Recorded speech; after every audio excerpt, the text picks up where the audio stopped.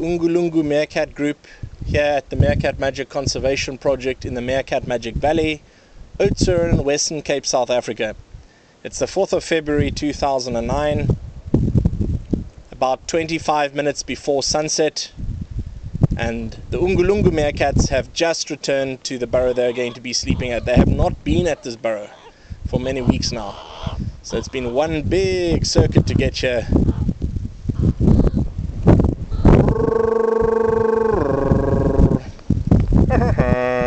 And as always, I just reassure them that I'm not a threat to them in any way. They know where I am, and gradually lots of social affirmations are starting to happen here.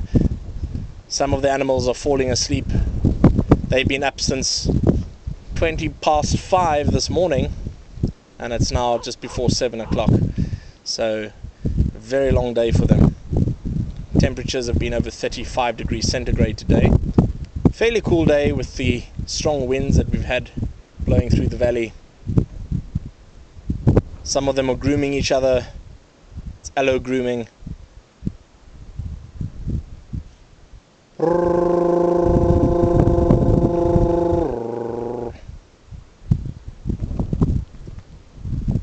The last count I had a few minutes before the group arrived at the burrow was 16 in the group. Out of 5 babies from the November 2008 litter, only 2 remain. This is tragic because this group of meerkats has been traveling further and further away to get enough food with the very poor rainfall that we've had over the last few weeks. And they've encountered many rival groups, and there have been lots of fights between the groups, resulting in the death of some of these babies. Now the group finally has returned to roughly the center of the territory.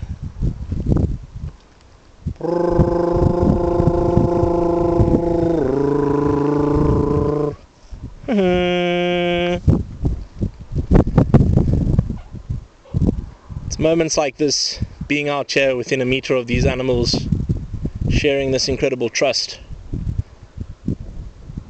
that I call the meerkat magic. The very essence of just being accepted by wildlife.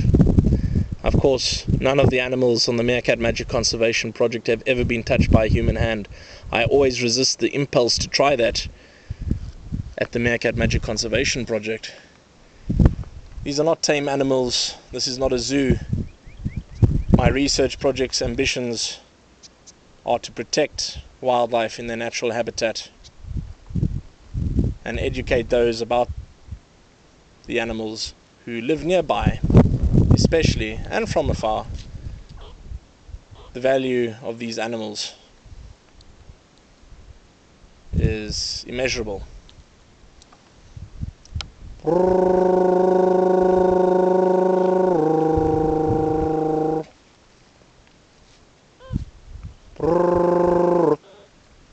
The Meerkat Magic Conservation Project subscribes to the philosophy of conservation through education. And I strongly believe that by creating a greater understanding, leading to a better awareness and undiluted appreciation, we can have self-motivated conservation taking place. The landowners that I work with are paid subsidies to look at alternative land usage on a more sustainable manner for longer periods of time. So we have conservancies now where wildlife can live without being disturbed by having their burrows ploughed over, pesticides used, etc. Now they're protected from all of these factors.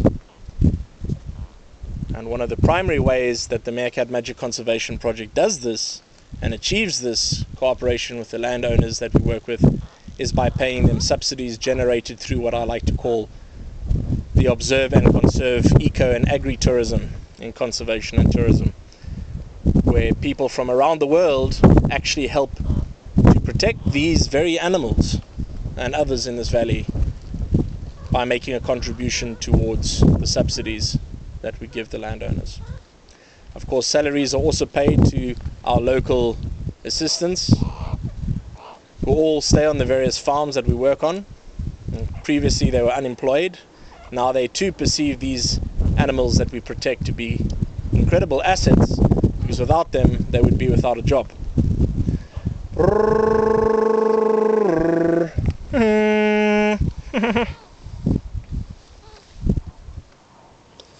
I really see this area as an outdoor classroom, being able to be around animals and other wildlife and actually have other people seeing this up close, where they would otherwise only get to see this on television or in fact in a zoo.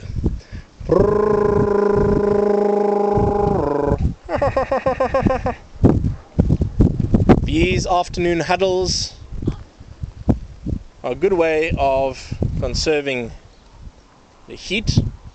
It's getting much colder now as the sun begins to drop below the horizon there. Typically we would see this huddling behavior in late afternoons, but also on very cold winter mornings. Huddling, or meerkat scrumming as I like to call it. The meerkats are protecting their very sparsely haired underbellies from losing excess heat.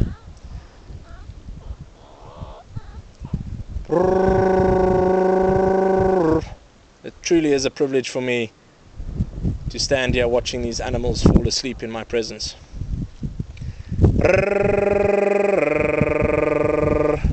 If I'm not extra careful, a slight movement without letting them know about it, and everyone will be incredibly alert, and that's not what I want. So of course, by making the calls, I can just reassure everyone that I'm not a threat, and they'll carry on as if I'm not here, it seems. It's very, very easy to be lulled into a false sense of security, standing here making calls. The animals seem completely relaxed, and then a little movement like that and everyone is very alert. I can lose their trust so quickly if I'm not careful, and that's why I never allow myself to become complacent when watching these animals. I have been studying wild meerkats full time since 1993 now. It's going on to 2009 February, and I've never had one day working with these animals that has been the same. There's so much to learn about these animals. They're incredible.